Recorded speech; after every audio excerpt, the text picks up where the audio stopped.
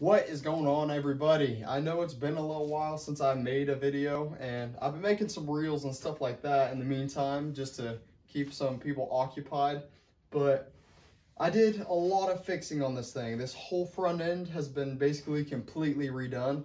The steering column right here, completely redone. And other than that, I made this seat cushion out of 2 cushions, some plywood, and these little straps, and this fabric I got at Walmart.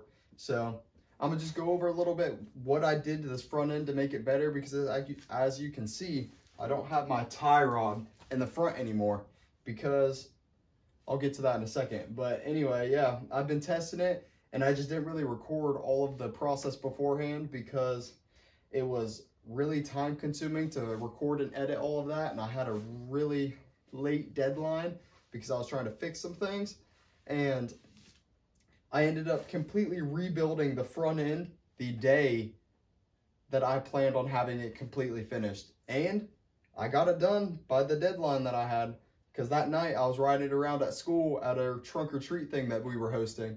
So I'll go over what I did to fix it. Well, my problem was these shocks couldn't really support the weight of my hubs and A-arms, and every time I would stand on it without my tie rod, my front end would cave into the ground and my tires would just shoot out from underneath it.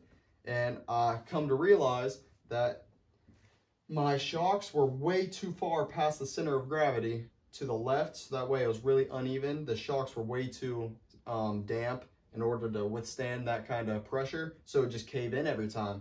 So that's what these were for.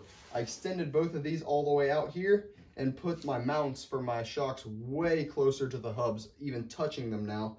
So that way these shocks work 10 times better. No need for my tie rod. I can sit over 300 pounds on this thing and climb almost any hill I've ever tried. I've climbed any hill I've had with over 300 pounds on this thing. Me and a couple of my buddies. Well, 2 people at a time, but I've taken a few of my buddies up some hills and stuff at their houses and just drove around on it. And no, this thing's a monster. It's drove up anything that I want. Its top speed was 40 miles an hour with just me on it. And honestly, that's pretty good for how much this thing weighs, which I would like to test.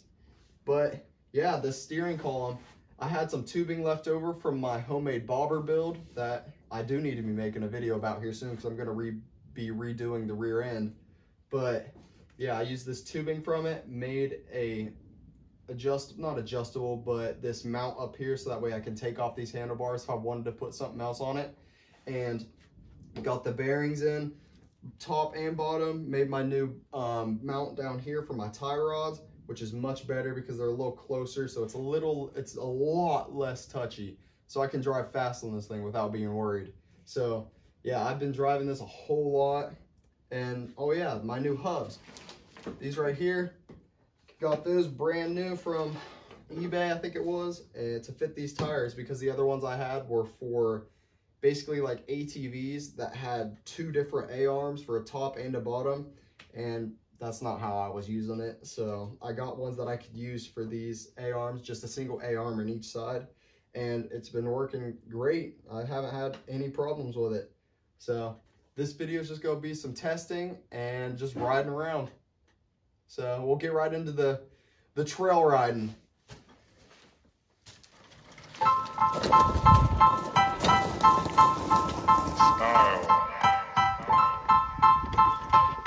Style is the answer to everything.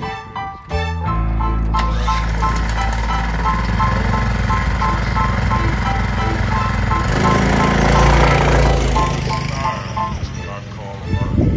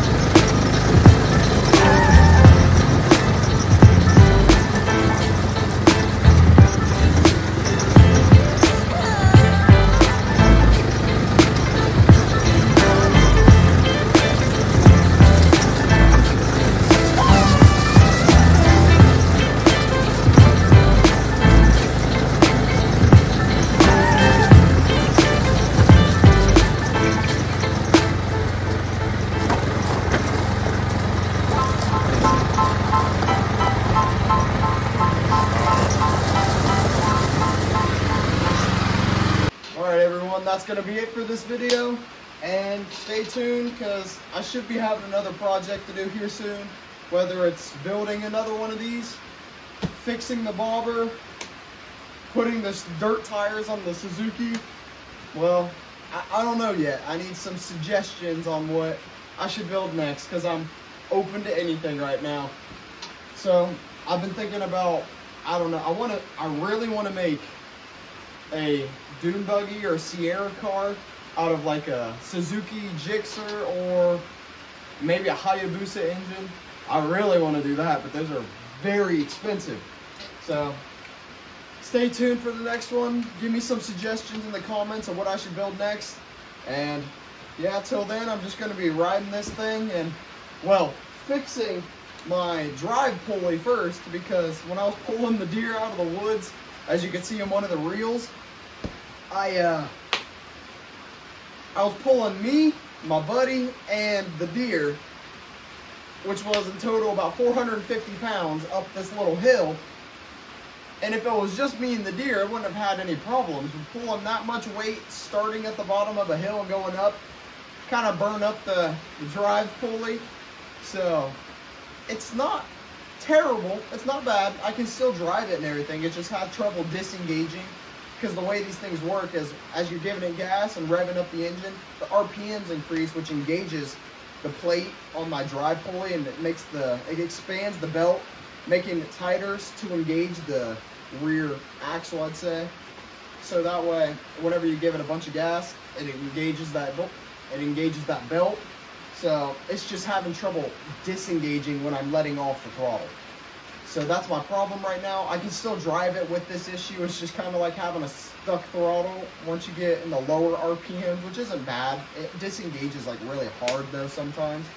So I'm gonna have to get a new one of those, and they're pretty expensive, like 70 bucks. And they're all out of stock right now, everywhere. So I don't know how long that's gonna be. I'd really like to build another one of these and sell it. I just need people that are willing to buy one, because this thing's reliable, it's fun, and I found the weight limit, so don't pull 450 pounds. But yeah, I really like to build another one of these, because I know how I could cut out a bunch of problems and make this thing very reliable. So stay tuned for the near future and just wait for more builds. So all being said, thanks for watching, like and subscribe.